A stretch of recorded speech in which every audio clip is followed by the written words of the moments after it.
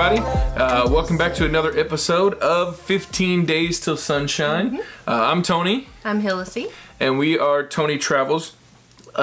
We're on day 4 of our countdown to our 8-day Eastern Caribbean cruise on the Carnival Sunshine.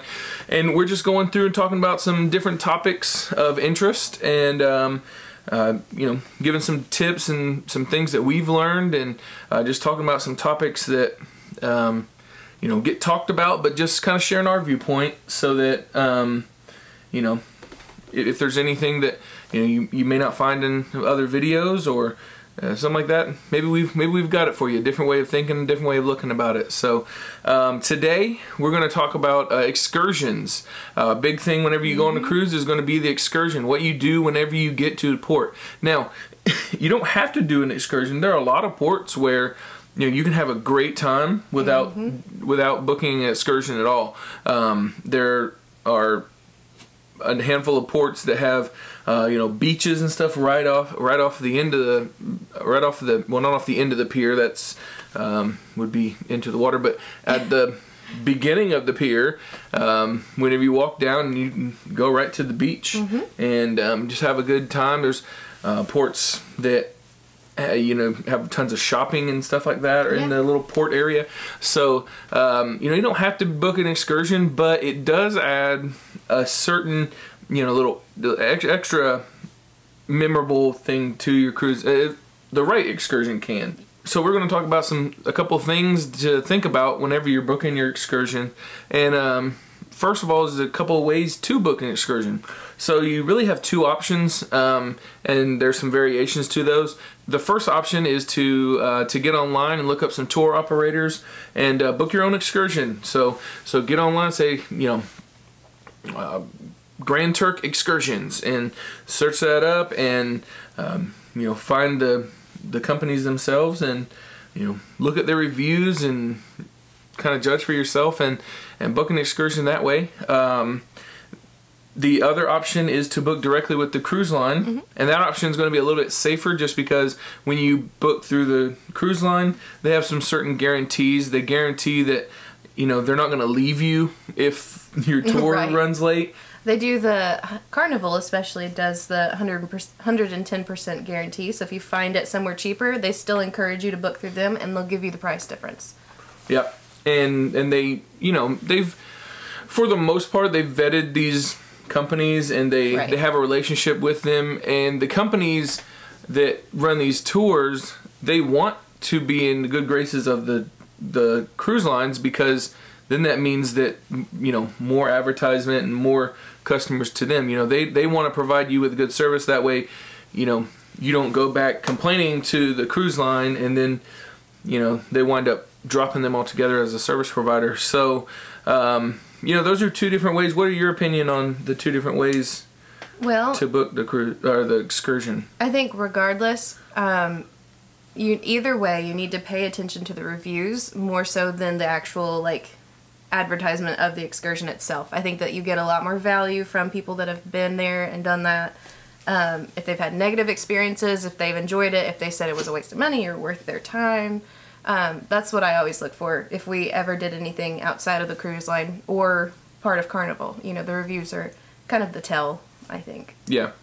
I think you'd be a little bit safer booking an excursion on your own if you were going through a travel agent, maybe, because in that travel agent, they may have booked other people on that excursion before, so they have experience with that personally. You can get their personal review from it. But you're right, the reviews, we've actually we shied away from a couple of excursions because the description says all this, lunch included, this and that, and it's like, well, lunch was a peanut butter and jelly sandwich that was a sack lunch that they gave you, and a 4-ounce cup of punch, watered down punch. That's like, oh, it's all inclusive with lunch and a free drink, and so the reviews are very valuable sometimes. So we did read on one of the ones that we were looking at before where it said all inclusive. That reminded me.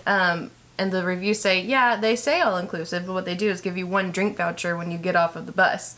and then you have to pay for the rest after that. So little things like that that they can get away with saying, because it is true. You know, it's you inclusive, do get a free drink, but kind of. yeah. Yeah, so, you know, just it's kind of another recurring theme is to do your research ahead of time. You know, you can book the excursion in advance, either through the cruise line or through the third party. Or you can book on the ship with the cruise line at the shore excursion desk, or whenever you get on the ship, they'll have a little show where they'll talk about the different excursions, kind of highlight some of them, and you know, so you may be able to learn something there. But you know, like I said, once you're on the ship, unless you have, which the Wi-Fi isn't normally so great, so you know, unless you're still on there online doing some research to compare and contrast against what they're telling you, once you're on the ship, you're just taking their word for it. You know, and then, you know, once you get to the port, sometimes those third parties are there at the port, like, hey, come on, let's go on a tour of the beach. And then you have no way to research. You're really going out on a limb, and hey, you do your thing there. But I wouldn't be taking that chance. No. So those are the different ways to book the excursions. Pros and cons would be, you know, through the cruise line, like I say, you have that relationship that they have with them. You have the guarantee that they're not going to leave you. You have kind of some reassurance that, you know, it's a reputable company. So on the third party excursion booking, you know, you have pros and cons there as well. The pros would be you may be able to save a little money. It may be a little cheaper than the what the cruise line itself is charging, because you know, if it's $50 for an excursion, that's what the tour company charges. They may sell it for $65, you know, tack on a little bit, or you know, so you may be able to save a little money, but you know, might also be a little sketchy. So that's something just to think about. What you got? Also, if you're going to book it through the cruise line, I know that with Carnival especially, you shouldn't wait till the last minute, because a lot of them will fill up, and it'll say that there are no more spots available, and then you've lost out on an excursion that you might really wanted to go on. So yeah, a lot of the good ones, the popular ones, yeah, they'll fill up. One other thing would be with doing your own thing in the port. There are kind of a hot topic right now is whether or not to rent a car or rent a moped or something like that in the port and go do your own tour. Yeah, that sounds great. It sounds fun. You know, hey, I can do my own thing. I can explore this and that. But just kind of be careful, because you know, you don't, you know, when you're in a different country, there may be a little bit different driving laws. People don't really drive the same way. Like, they're a lot more aggressive in some of these Caribbean countries. Driving is a lot more aggressive. You know, you have some more like health risks as far as if you get in an accident, are you covered by insurance? So different things like that. You're just taking quite a bit more risk doing that. And I mean, yeah, it sounds fun to, hey, we're gonna rent a motorcycle or rent a moped and drive around the island. That sounds fun, but it's kind of scary to think that, you know, if something were to happen. So just kind of think of those things beforehand, because that's out there too. You know, just kind of go off on your own and explore this island on your own time. And so those are some different options for excursions. Our number one tip would be to start in advance and do your research. Know yourself, know what you're comfortable with, do your research, know what's on each of the ports that you're going to, know what different things there are. Like, hey, this port doesn't even have beaches, so I'm not going to plan on doing a beach excursion. Or you know, so just start early. It doesn't hurt, and it gets you excited, you know, to watch people's videos of them doing those excursions and things like that. So there only good things can come out of starting to research early. So, and read the reviews. Read the reviews. Yeah, that's my big takeaways. Always read the reviews. Yes. So I hope you liked the video. If you did, please give us a little like down there. That way we know that, hey, this video was good for somebody.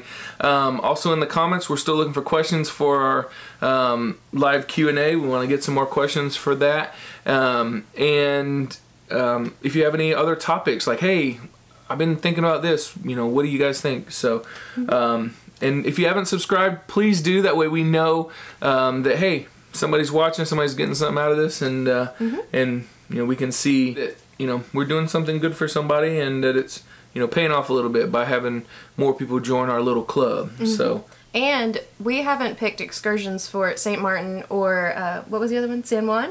So if you guys have been on any excursions that you would recommend, let me know. Because, I mean, we're open to doing anything. We want to try new stuff, so. Yeah. Yeah, we haven't locked down anything in San Juan or St. Martin yet, so we'd be grateful for some suggestions on that. But that's it.